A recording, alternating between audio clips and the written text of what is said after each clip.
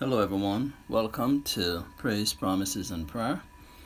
Today we're looking at John 19, verses 30. John 19:30. When Jesus therefore had received the vinegar, he said, "It is finished."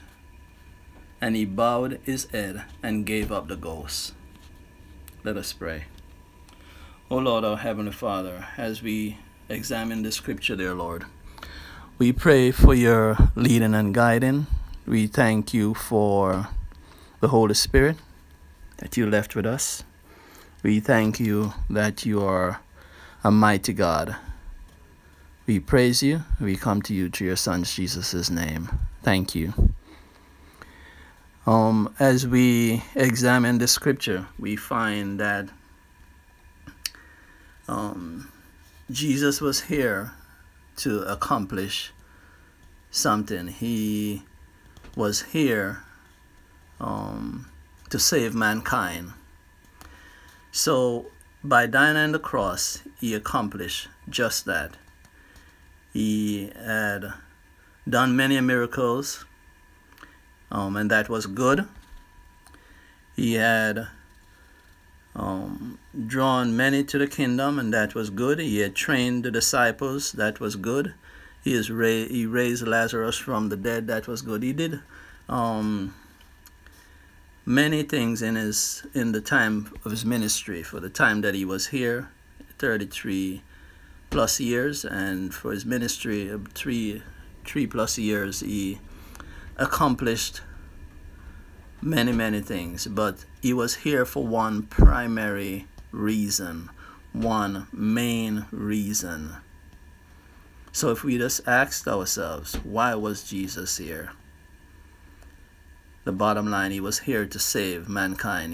All the things that he did, all those were great and well received, well needed to draw others to the kingdom and to open their eyes to who he was. And everything changed once he came and died. Time changed. The time was before Christ, and now we're in AD, after the death of Christ. So 2000 plus years, 2020 plus years to be exact, we now see and thank the Lord that he came to save us. So when his time came, when it was all finished, he said exactly that.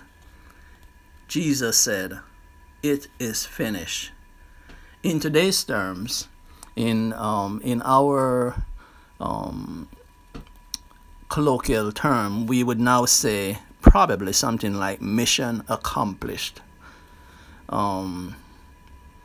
If you are a Star Trek fan, if you are watching a lot of movies, even if you were not a Star Trek fan, you might be watching some Star Trek now that you've watched everything else that you like. And we have a lot of time during this period of opening our eyes, this year of 2020.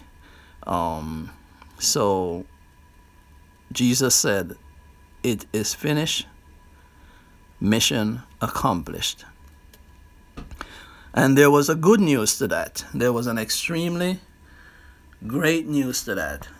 This is the best news that mankind could ever receive. Because once he said it was finished, he gave up the ghost. We, all of us, Jews, Gentiles, all of us, received the best gift that we could ever receive. He gave us the gift of salvation. He gave us the gift of eternal life. But now we have a responsibility. We are here also for a certain period of time. And just like Jesus was here, and he was here about the Father's business, and he was here to go to the cross, and when he had accomplished that, he said, "It is finished."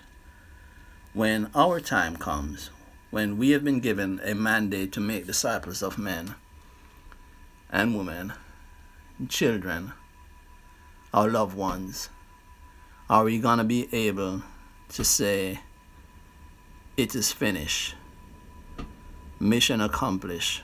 When we come face to face with God, is he going to look at us and say, well done, good and faithful servant? The Bible, from Genesis to Revelation, is real. John 19:30 is one of the most powerful. All of it is powerful, but John 19:30 is one of the most powerful scriptures that we should make sure during this Holy Week that we remember, we keep on our hearts, and we live with it in mind. When Jesus therefore had received the vinegar, he said, it is finished. And he bowed his head and gave up the ghost. Let us thank the Lord that he was obedient to the cross. Let us thank the Lord that Jesus loved us so much that he sent his one and only Son, that whosoever believe may have everlasting life, the gift of salvation. Oh, what a wonderful day. Let us close in a word of prayer. Lord, we thank you, we praise you, and we thank you that Jesus was obedient to the cross. And we thank you that he accomplished his mission.